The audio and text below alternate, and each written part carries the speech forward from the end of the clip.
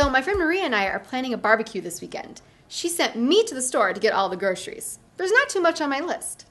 Hot dogs, check. Buns, got it. Oh, wait a minute. There are 10 hot dogs per package and 8 buns. Ugh, you mean I have to do math? Looks like we can only make 8 hot dogs unless I buy another package of buns. Why couldn't the hot dog people and the bun people just get together and work this out so I only have to buy one of each? All right, enough ranting. The point is, I'm limited by the number of hot dogs I can make by the buns, and I've got too many wieners. So if this were a chemistry problem, the buns would be the limiting reactant. The limiting reactant is the reactant in a chemical reaction that limits the amount of product that can be formed. So a reaction will stop when all of the limiting reactant is consumed. If there's anything left, we say that reactant is in excess. You already know that the coefficients in a chemical equation tell chemists how much starting materials are needed and how many moles of product can be made. In reality, no chemical reaction will use up 100% of your starting materials, nor will any reaction produce as much product as the equation predicts. So sometimes chemists will add a little more reactant than is needed to help drive the reaction forward. Anyway, I got back with all the groceries and Maria got to grilling. Oh, whoops, some of our hot dogs fell into the fire and a few got extra crispy. Next time, I better man the grill. Let's look at a basic combustion reaction to analyze what's happening to our burning dog. Bring on the chemistry.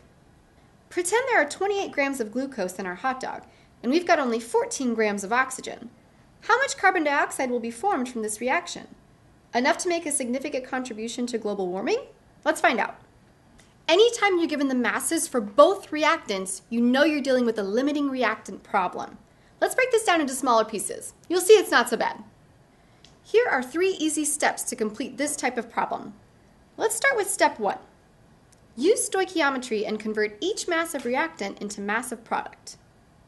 Starting with grams of glucose, convert to moles of glucose using the formula mass. For every 1 mole of glucose, 6 moles of carbon dioxide will be made. Multiply by the molar ratio of 6/1. This gives us moles of carbon dioxide. Convert that to grams using the formula mass for CO2. Cool. Now do the same calculation using the mass of oxygen given. We're going from grams of reactant to grams of product. Turn grams of oxygen into moles using the formula mass. For each mole of oxygen, 1 mole of carbon dioxide is made, so the molar ratio is 1:1. These 6's cancel.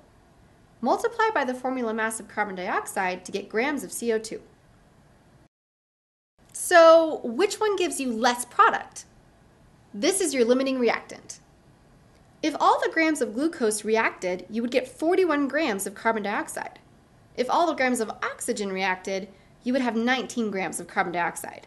Therefore, the amount of oxygen limits how much products you can make. In other words, you will run out of oxygen before you run out of glucose. Hey, good news! Considering the average coal-fired power plant produces 1.2 million tons of carbon dioxide a year, I'd say no major amount of greenhouse gas was produced when our dogs went up in flames. Phew! Alright, now that was just a pretend scenario. If you were really cooking outside and you had the grill lid off, you would have an endless supply of oxygen. So unless you put that fire out, the oxygen would continue to fuel the fire and it would keep on burning until there was nothing left of that hot dog. So if your meat catches fire, put a lid on it. If that still doesn't work, it might be time to clean your grill.